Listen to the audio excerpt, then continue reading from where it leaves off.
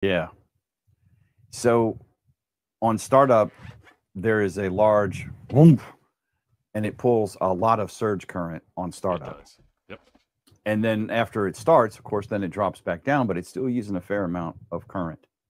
And the soft start kit will reduce that inrush to a much more manageable level, which is easier on the compressor, which is a very expensive piece to have to replace.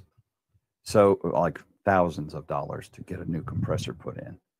So, I put that in. It also, I think, has some surge protection in it as well.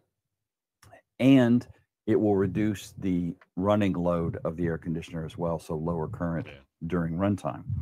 And if you're going to run a generator setup, this will let you run your whole house, including your central air, on something like an 8 or 10K generator easily Yeah. while the So if I lights are